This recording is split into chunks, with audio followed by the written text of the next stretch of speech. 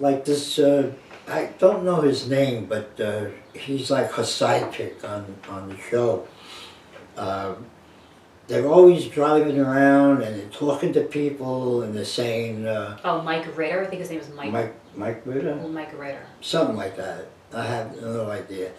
But he's always like, well, you know, I had to do this for Scientology and I had to do that for Scientology.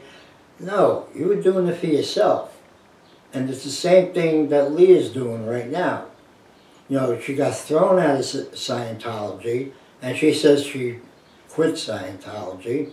And when she left Scientology, she took everybody that was in Scientology with her. You tell me your own family didn't suffer? You're worried about other people? What about your family?